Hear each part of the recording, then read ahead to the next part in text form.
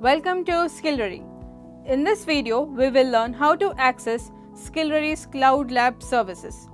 The first thing you need to do is to sign up or log on to SkillRary website in order to access your CloudLab services.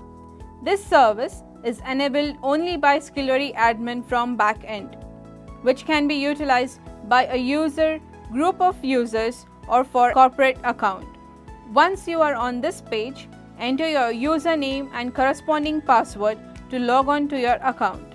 On logging on into your account, you can view your analytics where you can see your past courses that you have subscribed. All of your courses, online, recorded or live sessions can be seen here. You can see the number of hours that you have completed and the number of hours remaining for your courses. Here you can view CloudLabs. Click on this to launch CloudLabs. In this, you can view your total hours of training assigned on your CloudLab, the total time used as of now, and total time remaining.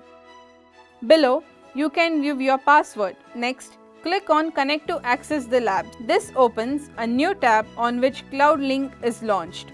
To access this, enter the password that is provided by SkillRary admin. The password has to be typed and cannot be copy-pasted for security reasons. Type the password.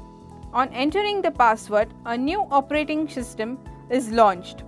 This operating system provides a seamless access to lab environment which is enabled by SQL Server 2016, Selenium, Java pre-installed.